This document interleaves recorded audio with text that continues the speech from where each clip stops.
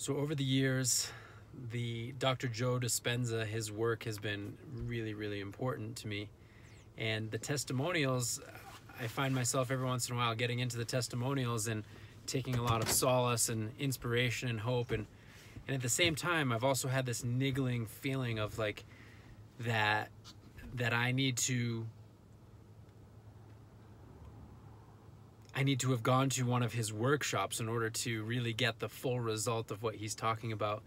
And there's a part of me that feels like that's just kind of this like hungry ghost, needy thing, like woe is me, like I haven't been able to make it to one of the workshops, financial reasons, 3 kids, job, all that stuff.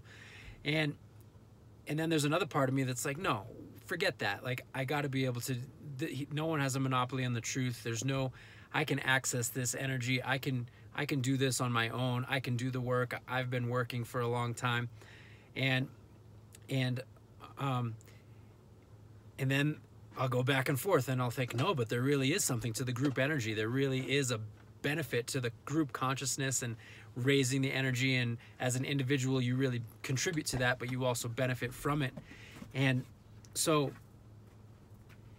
all this back and forth, and I would look at these testimonials and I would look and I'd be like, where is there a testimonial of someone who has gotten the fruit of that work, the Dr. Joe work, without having gone to a workshop, without having be standing there on the stage giving a testimonial with Dr. Joe? And what I am saying to myself right now today, it is May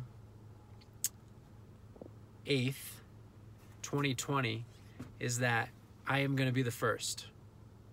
And then I don't know how long it's going to take, but I am going to go home. I'm going to purchase one of his new CDs, which, by the way, one of his new MP3 tracks, which, by the way, I think is overpriced.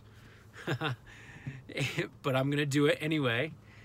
And I am going to do it until I radically change my level of being so that I can give a very authentic, very real, firsthand testimonial from someone who's never been to a workshop, because I've needed that, and I've decided that maybe someone else does too, and I'm going to be that person that I've needed in those dark moments when I've been looking through testimonials searching for hope.